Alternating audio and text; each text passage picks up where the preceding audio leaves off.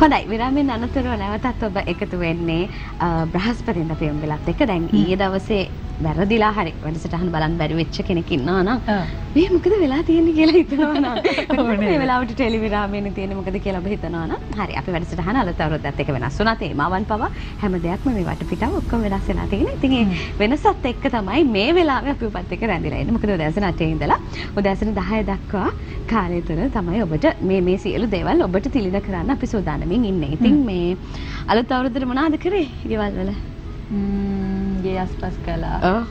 මේ වගේ කොටයක් එහෙම ඇදලා ඒ වගේ එකක් හදන්න ඇද්ද තේරෙන්නේ අද ඉගෙන ගන්න යනවා. කොහොමද ඒ වගේ එකක් හදන්නේ කියලා. විශේෂයෙන් මේ කාන්තාවන් මේ වගේ දේවල් වලට ගොඩක් කැමතියි සහ මේ ගෙදර පුරුෂ පාර්ශවය අය මේවා අගය කරන්න තමයි සාමාන්‍යයෙන් පුරුදු වෙලා ඉන්නේ. හැබැයි කාලේ වෙනසත් එක්ක සින්දු වෙලාව තියෙනවා නම් ඕනම කෙනෙක්ට මේ වගේ දෙයක් කරන්න පුළුවන්. කාන්තාවන්ට කියලා වෙන් කළා නෑ. ඉතින් හරි. ඉතින් මේ වගේ ලස්සන නිර්මාණයක් කරන ආකාරය අද දවසේ අපි ඔබට කියන්න සූදානම්ින් ඉන්නවා. අපේ ගෙත්තම් විශේෂාංගය තමයි මේ අවසන් අද හොරාව අපි වෙන් කරන්නේ. ඉතින් ඒ වෙනුවෙන් ඔබට ගොඩාක් ආදරණීය හැමදාමත් අලුත් නිර්මාණ ඔබට කරන්න කියලා දෙන කෙනෙක් අපි වැඩිරියට කැඳවා ගත්තා. ඔව් ඉතින් එයත් පසුගිය වසර කීප පුරාවටම අපේ පියුම් මිලත් එක්ක අත්වල බැඳගෙන ඉන්න කෙනෙක්. ඉතින් ඉදිරියේදීත් ඒ විදිහටම අපිත් එක්ක ඉඳීවි කියලා අපි විශ්වාස කරනවා මේ නවසර පුරාවටම. ඉතින් අපි අද දවසේ ගෙත්තම් විශේෂාංගය වෙනුවෙන් කැඳවාගත්තේ ප්‍රවීණාත්කම් නිර්මාණ ශිල්පිනී ශිරාන්ති පෙරේරා මහත්මියව. ආයුබෝවන් සුබ දවසක් සුබ නවසරක් වේවා. නවසරක් වේවා සියලු දෙනාටම. හරි දැන් ඉතින් ඔබේ ගෙදර නම් මට හිතාගත්තා අරම ලස්සනට තියෙන්නේ මේ වගේ ලස්සන නිර්මාණ ගොඩකින් පිරීලා ගිහිල්ලා ඇති. ඉතින් කාර්යබහුලයි කාන්තාව කොහොමද ගෙදර වැඩ සහ රැකියාවක් කරන කෙනෙක් නම් නමුත් ඒ අතරතුර ලැබෙන පුංචි කාලේ හරි මේ වගේ දෙයක් කරන්න පුළුවන් මානසික සතුටක් අපිට ලැබෙනවා සහ නිවස අලංකාර කරගන්නත් අපිට හැකියාව තියෙනවා. කොච්චර වුණත් කඩෙන් දෙයක් ගෙනලා තියනවට වඩා දැන් මේම දෙයක් හදපු එකක් තියෙනකොට ගෙදරට කවුරු හරි ආපු ගමන් කියන්නේ මේක මම හදපු එකක් කියලා කියද්දි පොඩි හදවතට ඕ දැනෙනවා. ඉතින් ඒක තමයි අපි මුලින්ම පොඩ්ඩක් දැන් මේ නිර්මාණය කරන්න යන්න කලින් චුට්ටක් කතා කරමු. දැන් කාන්තාවක් විදිහට තමන් විසින්ම මේ වගේ නිර්මාණයක් කළා තමන්ගේ නිවස සරස ගන්න කැමති කෙනෙක් ඉන්නවා නම් මේ අලුත් අවුරුද්දේ ඒ වගේ කෙනෙක්ට දෙන්න තියෙන පණිවිඩය මොකද්ද? ඔව් සින්දුජ ඇත්තටම අපේ ගොඩක් මේ වැඩසටහනින්ම අපි ගොඩක් නිර්මාණ කියලා දීලා තියෙන නිසා අපේ කාන්තාවන් හුඟ දෙනෙක් අත්කම් නිර්මාණයට පෙළඹිලා ඉන්නවා. දැන් මම අද තෝරගෙන ආවේ රිබන් එම්බ්‍රොයිඩරිනේ. ඇත්තටම මම මේ විෂය අද තෝරගත්තේ හුඟක් අයගේ ජනප්‍රියම අත්කම් විෂය තමයි රිබන් එම්බ්‍රොයිඩරි. ඉතින් දැන් මේ රිබන් එම්බ්‍රොයිඩරි ඉගෙන ගත්තාම අපිට පුළුවන් අපේ ගෙදර ලස්සන කරන්න විවිධ නිර්මාණ කරන්න. ඒ කියන්නේ බිත්ති සැරසිලි, කුෂන් කවර, මේස රෙදි, කොට්ටෝවර, බෙඩ්ෂීට් ඒ වගේම තමයි අපිට පුළුවන් ඇඳුම් වලට උනත් මේ රිබන් එම්බ්‍රොයිඩරි මල් භාවිතා කරලා ලස්සන නිර්මාණ කරන්න. ඉතින් දැන් ගොඩාක් කාන්තාවන් ඉන්නවා තමන්ගේ විනෝදයට තමන් ආසාවට මේ නිර්මාණ කරන්න පටන් අරගෙන නමුත් ඒ නිර්මාණ ඔස්සේ ස්වයං රැකියාවන්ගේ තලයට පවා ගිය කාන්තාවන් ඉන්නවා. ඒ කියන්නේ දැන් අපි ගෙදර ලස්සනට හදලා තියෙනවානේ ওই වගේ නිර්මාණයක්. එතකොට අපේ යාළුවෙක් ඇවිල්ලා කියනවා අනේ මටත් මේ වගේ දෙයක් කරලා දෙන්න කියලා. ඊට පස්සේ ඒ යාළුවාගේ ගෙදර තියෙන නිර්මාණය දැකලා තව එක්කෙනෙක් කියනවා මේ වගේ දෙයක් කරලා දෙන්න. ඒ වගේ මම දන්න හුඟක් අය ඉන්නවා සුළුවෙන් තමන්ගේ විනෝදයට තමන්ගේ ගෙදර ලස්සන කරන්න ওই වගේ නිර්මාණ කරන්න පටන් අරගෙන අද වෙනකොට මේ අවුරුද්ද වෙනකොට ස්වයං රැකියාවක් දක්වා ඒ තමන්ගේ නිර්මාණ හැකියාව දියුණු කරගත්තු අය. ඔව් ඉතින් දැන් මේ වෙලාවේ ඔබ දකිනවා රිබන් එම්බ්‍රොයිඩර් හරහා කරන ලද අපූර්ව නිර්මාණ කිහිපයක්. ඉතින් මේ වගේ නිර්මාණ කොහොමද කරන්නේ කියන කාරණාව ගැන තමයි අද දවසේ අපි ඔබට කියලා දෙන්නේ. හරි ලස්සනයි නේ මල්. අර ඇඳුම් වලට යොදා ගන්න පුළුවන් කියවනේ මේ ඇඳුම් හේදුවාම ප්‍රශ්නයක් වෙන්නේ නැහැ. නෑ ප්‍රශ්නයක් වෙන්නේ නැහැ. මොකද තිලිනේ අපි දැන් අපි කිව්ව ෆ්ලවර් ගර්ල් කෙනෙක්ගේ ගවමකට නැත්තම් පාටි ෆ්‍රොක් එකකට වගේ වගේ මලක් කරාම නිතරම අතේ සෝදන්නෙත් නැහැ. අපිට ඩ්‍රයි ක්ලීන් කරන්න පුළුවන්. නමුත් අපි අතේ සෝදනවා නම් ওই වගේ කරපු නිර්මාණ බොහොම පරිස්සමෙන් සෝදලා පාවිච්චි කරන්න පුළුවන්. දැන් ඉතින් කතා කරා දැන් බලමු කියලා හිතනවානේ. ඒක තමයි මමත් බැලුවේ. හරි එහෙනම් අපි යමු අද දවසේ නිර්මාණයට. දැන් රිබන් එම්බ්‍රොයිඩරි ක්‍රමය ඇසුරේ දැන් මේ මල තමයි අපි කියලා දෙන්නේ. කහ පාට ඔබට පේනවා ඇති මේ මල් තුනක් තියෙනවා. අතරින් මේ කහ පාට මල කොහොමද හදාගන්නේ කියලා තමයි අපිට අද ප්‍රවීණාත්කම් නිර්මාණ ශිල්පිනී ශිරාන්ති පෙරේරා මහත්මිය කියලා දෙන්න සූදානම් වෙන්නේ. ඔව් පටන් ගමු වැඩේ මොනවද අවශ්‍ය? ඔව් මේ මල් තුනම කරන්න අපිට අවශ්‍ය වෙන්නේ මේ වගේ අඟල පළල රිබන් එකක්. දැන් ඒක අපි ඉස්සෙල්ලා කියලා දෙන්නේ ලා කහ පාට මීඩියම් කහ පාට තිබ්බ රෝස මල. ඔය තුනම රෝස මල් තුනක් නමුත් අපි ඉස්සෙල්ලා මේ මල කියලා දෙනවා. අගල පළල රිබන් එක කොච්චර විතර දිග වෙන්න ඕනේද? ඒක අපි දැන් කරන මලේ ප්‍රමාණය පෙති ප්‍රමාණය සාමාන්‍යයෙන් මම ඔය මලට 19ක් වගේ පෙති අරගෙන තියෙනවා. එතකොට මේ වගේ අඟල පළල රිබන් එක යාර එකමාරක් විතර ඕන. දැන් අපිට රිබන් රෝල පිටින් තියෙනවා නම් කපන්නේ නැතුව ඉස්සෙල්ලා මේ ක්‍රමයට පෙති ටික හදාගෙන ඊට පස්සේ පුළුවන් අපේ පෙති ප්‍රමාණය අනුව රිබන් එක කපලා ගන්න.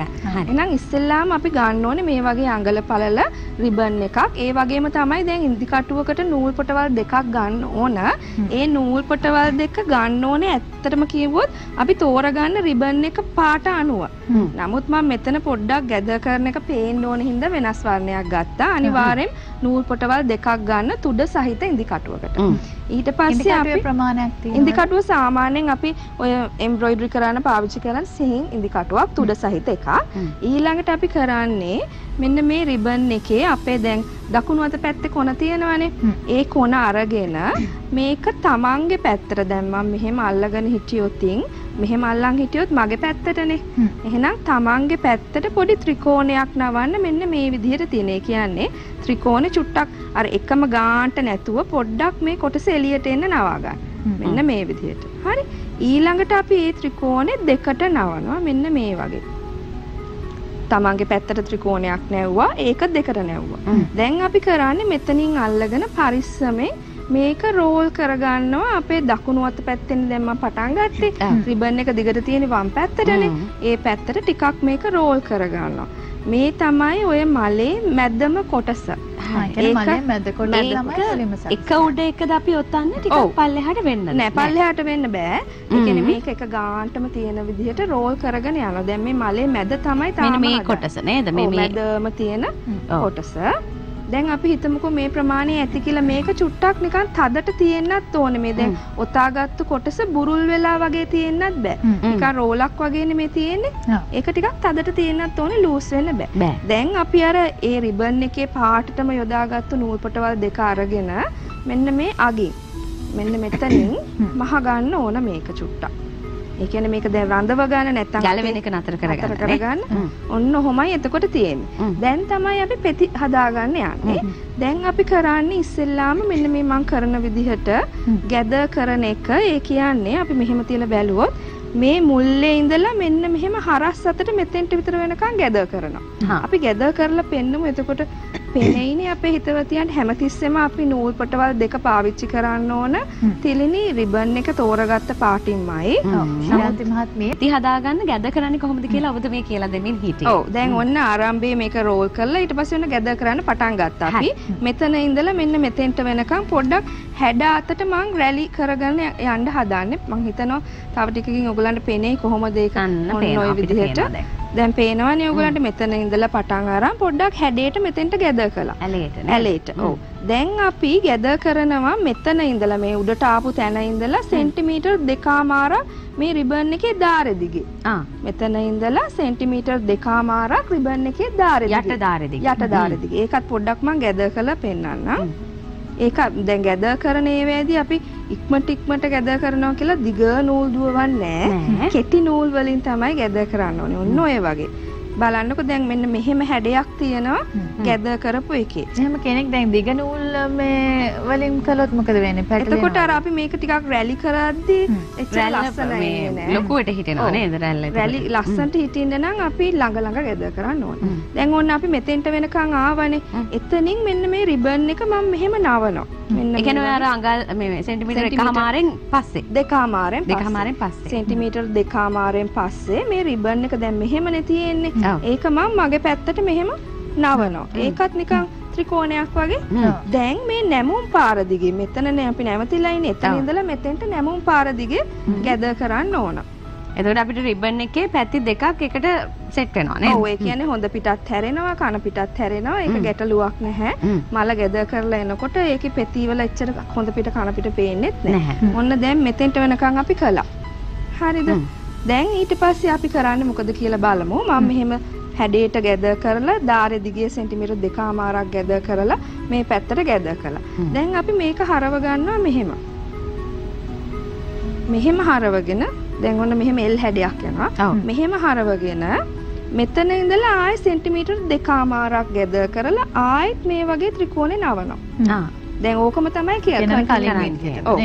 මෙතන ඉඳලා දැන් අපි ආවනේ නාවල දාර වෙනකන්. ඒ දාරෙ දිගේ හරියටම සෙන්ටිමීටර් 2මාරක් මැනලා ඒ දාරේ ගැද කරනවා. ඊළඟට එතනින් ආයි අර වගේම රිබන් එක තමන්ගේ පැත්තට නවාගෙන මේ නැමුම් පාරක් ගැද කරනවා. ඔය විදිහට තමයි දිගටම යන්නේ. ආයෙත් අනිත් පැත්ත හරවනවා එල් හැඩේ වගේ ආයෙත් ගැද කරනවා. අපි ඒ වගේ ගැද කරපු එකක් චුට්ටක් බලමු නේද තෙලිනේ. මේ තියෙන්නේ ඒ වගේ එකක්. දැන් අපිට ඕන තරම් පෙති ප්‍රමාණය අනුව ඒක හදාගන්න පුළුවන්. මේ තියෙන්නේ මේ විදිහට ඔන්න ගැද කරගත්තා. රෝල් කරලා ගැද කරගත්තා. ඊට පස්සේ ඕක නව තමන්ගේ පැත්තට ත්‍රිකෝණයක් එකමාරයි ආයි නැමුවා ගැද කරා ආයිත් ඒ වගේම ක්‍රමයට ඒ ක්‍රමයටම අපි ගැද කරගන්නවා. දැන් මේ ත්‍රිකෝණ නැවෙන කෑලි තමයි පෙති හැටියට ගණන් ගන්න. එතකොට මේ පෙති ගණන් කරලා අපිට ඕන ප්‍රමාණයක් හදාගන්න පුළුවන්. ඔය ඔබතුමිය මේ පෙති 19කට වගේ එන්න තමයි ඔය හදාගෙන තියෙන්නේ. ඊළඟට අපි කරන්නේ දැන් මේකනේ ආරම්භ කරපු පැත්ත අර රෝල් කරලා පටන් ගත්ත පැත්ත තමයි ආරම්භ කරපු පැත්ත. අවසාන පැත්තේ දැන් නූල ඉතුරු වෙනවනේ. ඒ නූල ටිකක් කොහොම රැලි කරනවා. එහෙම රැලි කරාම මෙන්න මේ වගේ පෙති ටිකක් හැදිලා එනවා. පරිස්සමෙන් ඉතින් අපේ හිතවතියන්ට වෙලාව තියෙනවනේ විවේකේ. අපිට වෙලාව මදිනේ ප්‍රශ්නයක් තියෙනවා. ඉතින් ඔන්න ඔය වගේ අපි මේක රැලි කරගන්නවා. රැලි කරගත්තාම ලස්සන පෙති ටිකක් නිර්මාණය වෙනවා.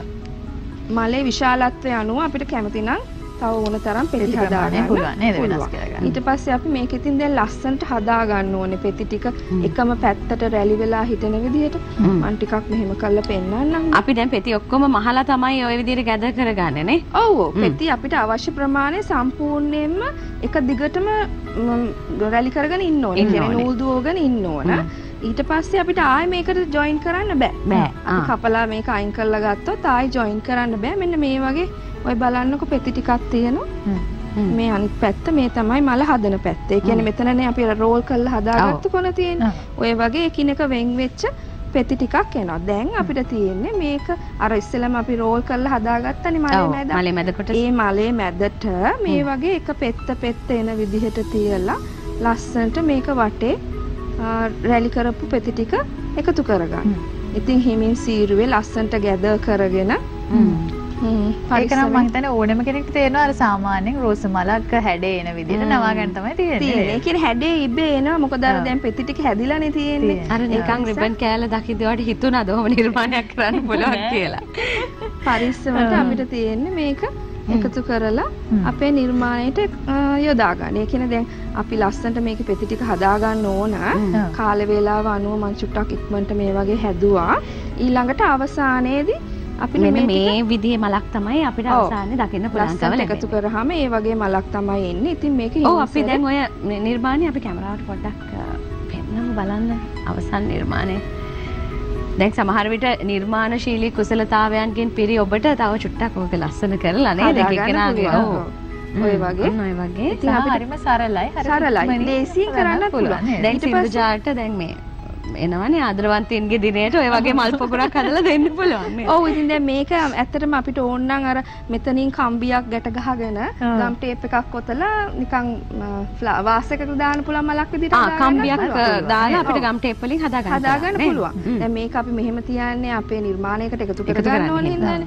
ඊට පස්සේ අපිට පුළුවන් ඕනේ නම් මෙතනින් පොඩ්ඩක් හිල් කරලා දැන් අපි කිම් බිත්ති සැරසිල්ලක් කියලා.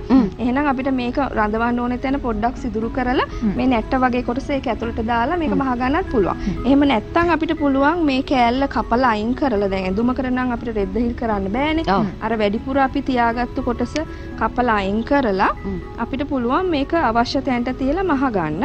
මම නිකන් රඳවලා පෙන්නන්නම් පොඩ්ඩක්. ඊට පස්සේ අර මේ මලේ ඉතුරු කෑල්ල අපිට පුළුවන් ඒකත් පොඩ්ඩක් ලයිටර් එකකින් වගේ මේ කොන පුච්චලා වැඩිපුර කොටස කපලා මේක නීට් කරගන්න. නැත්නම් නූල් ඇදෙන්න බලනවා නේද? ඔව් නැත්නම් නූල් ඇදෙන්න බලනවා. ඉතින් මේවා අපිට ඉගෙන ගන්න බැරිද කියලා කෙනෙක් හිතනවා නම් අපි ඒ අයට මොකද්ද දෙන්න තියෙන උත්තරේ? තියෙනවනේ පන්ති. ඔව් පන්ති ගැන. හරි අපි දුරකථන අංක මතක් කරන්න මේ පන්ති ගැනත් මතක් කරන්න 077 92 85 960 077 92 85 960 කියන දුරකථන අංකය හරහා ඔබට ප්‍රවීණත්කම් නිර්මාණ ශිල්පිනී ශිරන්ති පෙරේරා මහත්මියට කතා කරන්න සහායගේ පන්ති පිළිබඳව තොරතුරු දැනගන්න පුළුවන්. ඔව් අපි ඊගාම මතක් කරමු දැන් අලුත් වසරේ කොහොමද පන්ති පාඨමාලා පැවැත්වෙන විදිහ ඔබේ? ඔව් මේ මාසේ පන්ති පටන් ගන්නවා සින්දුජා. ඉතින් මීගමුව දෙමටගොඩ මොරටුව කියන ප්‍රදේශවල පන්ති තියෙනවා. ඉතින් වැඩිදුර විස්තර අහගෙන ඒ සඳහා කැමති නම් සහභාගී වෙන්න පුළුවන්. හරි දැන් මේ මල අපි රඳවා ගත්තා. අපි නැට්ටක් සවි කරන්න හදන්නේ මේ මලට. ඔව් දැන් මල මෙහුවට පස්සේ අපි නැට්ටකුත් මහලා බලමු. දැන් මේකේ පෙති වෙන් වෙන්න හොඳට මේක අල්ලලා මහ ගන්න ඕනේ ඇඳුමකට වගේ නා. අපි මනට මේ නටුව සවි කරන්න වෙනවා අපිට පොඩි කාලේ. එහෙනම් අපි නටුවක් මහද්දි මෙහෙම අඟල් කියන්නේ බේබි රිබන් එකක් තමයි මම පාවිච්චි කරන්නේ. මේකේ මලත් මහත නිසා ඔය වගේ රිබන් එක උඩට අරගෙන මේක අපි අඹරනවා. මේකට කියනවා twisted straight stitch කියලා. නැත්තම් ඇඹරුණු කියන්නේ එහෙම අපි අඹරනවා නේද? අඹරලා කෙලින් මැස්මක් කොහොම මහනවා. දැන් මේක අපිට කුෂන් එකක නම් මේක හොදන්නත් ඕනේනේ. ඕක කොහොම තියන්න බෑනේ. ඒක නිසා අපි කරන්නේ ඒකට ගැලපෙනම නූල් පොටවල් 6ක් කොළ පාටින් අරගෙන මේ රෝස මල් වල කොහොමත් කටු වගේ තියනවානේ සින්දුජා. ඒක පෙන්වන්නත් සහ මේ රිබන් පටිය හොඳට රෙද්දට සම්බන්ධ කරගන්නත් එක්ක මෙන්න මේ වගේ කුඩා කෙලින් මෙහුන් ටිකක් අර රෝස මලේ කටු වගේ පේන විදිහට. ඒ කියන්නේ කපු කැරලි නූලකින් තමයි අපි මේ මෙහුම යොදාගන්නේ නේද? කැරලි නූල් පොටවල් 6කින්.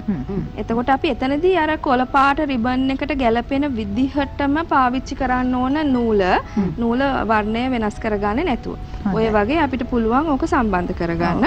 අපිට කොලයක් මහනවා නම් ඒකත් අපිට පුළුවන් සාමාන්‍ය රෝස කොළ ඉත්තක් වගේ තමයි තියෙන්නේ. නමුත් මම මෙතනදී එකක් කියලා දෙන්නම්. ඔය වගේ අඟල රිබන් එක අරගෙන රිබන් ස්ටිච් එකක් භාවිතා කරලා ලස්සන කොලයකුත් මේකට මහ ගන්න පුළුවන්. ඔය වගේ රිබන් එකේ මැද්දෙන් අපි ආපහු ඉදි කට්ටේ යටට ගන්නවා. ඒකට කියන්නේ රිබන් ස්ටිච් කියලා. හැබැයි අග නම් මෙන්න මේ වගේ උල් හැඩයට තියාගන්න ඕන. මේ තියෙන්නේ එතකොට රිබන් ස්ටිච් එකක්ද? ඔව් රිබන් ස්ටිච් එකක්. මේ තියෙන රිබන් ස්ටිච් එකක් මැහුවට පස්සේ කොහොමද කියලා ඔබට බලා ගන්න පුළුවන්. මෙන්න මේ රිබන් ස්ටිච් එක හදාගන්න විදිය තමයි මේ තියෙන ඒවා. ඔව් ඉතින් රිබන් එම්බ්‍රොයිඩරි ක්‍රමයේ ඇසුරෙන් උන ලස්සන මලක් ඒ වගේම නටුවක් සහ කොලයක් කොහොමද නිර්මාණය කරගන්නේ කියලා ශිරාන්ති මහත්මිය අද දවසේ අපිට කියලා දුන්නා. ඒත් එක්කම මේ ක්‍රම ඇසුරෙන් නිර්මාණය කරගත්තු තවත් බොහොම ලස්සන පින්තූර කීපයකුත් මේ වෙලාවේ ඔබ දකිනවා සමීප රූප හරහා. ඉතින් මේ වගේ ලස්සන නිර්මාණ කරන විදිහ ඔබට ඉගෙන ගන්න පුළුවන්. ඒත් එක්කම ශිරාන්ති මහත්මියට කතා කරන්න පුළුවන්. අද දවසේ මේ නිර්මාණය කරද්දී මොකක් හරි ගැටලුවක් වෙන්න නැගුණා නම් එහෙම නැත්නම් ඇගේ පන්ති පාඨමාලා පිළිබඳව ඔබ උනන්දුවක් දක්වනවා නම් එහි විස්තර දැන කියා ගන්නත් ඔබට අවස්ථාව තියෙනවා. මේ දුරකථන අංකයට කතා බහ කළොත් 077 92 85 960 077 92 85 960. එහෙමනම් අපි බොහොම ස්තුතිවන්ත වෙනවා අද දවසේ. ඉතින් අපේ මේ අලුත් වසර ආරම්භ වුණා විතරයි මේ වගේ ලස්සන නිර්මාණයක් කරන්න අපිත් එක්ක එකතු වෙන ප්‍රවීණාත්කම් නිර්මාණ ශිල්පිනී ශ්‍රීරන්ති පෙරේරා මහත්මියට බොහොම ස්තුතියි. ඔබට ආයුබෝවන්. නැවතත් සුබ නවසරක් වේවා කියලා ඔබට ප්‍රාර්ථනා කරනවා. හරි එහෙනම් ඉතින් ගෙත්තම් විශේෂාංගයට අපි වෙන් කරලා තිබ්බ කාල සීමාවත් අවසන් වෙනවත් එක්කම බ්‍රහස්පතින්දා පියුම් වෙලා අවසන් කරන්න කාල වේලාව ඇවිල්ලා තියෙන. ඉතින් හෙට දවසින් මේ පළවෙනි සතිය ගෙවිලා ඉවර වෙනවා සිකුරාදා දවසේ. හැබැයි අවුරුද්දක් විදිහට මේ ඊයේ පළවෙනිදා වුණාට අලුත් සතියකින් අපි ආයේ සෞන්දර්ය තමයි හම්බ වෙන්න තියෙන්නේ. ඉතින් හෙට පියුම් විලෙන් ඔබට උදෑසන 8ට මුණ ගැහිලා මේ අවශ්‍ය කරන කරුණු කාරණා ඔබ වෙනුවෙන් රැගෙන එන්න අපි සූදානම්ින් ඉන්න ගමන් තමයි මේ සමුගෙන යන්න සූදානම් වෙන්නේ. දිනපතා අලුත් වීඩියෝ සහ ප්‍රවෘත්ති නැරඹීමට ඉහත බටන් එක ක්ලික් කර සියත TV subscribe කරන්න.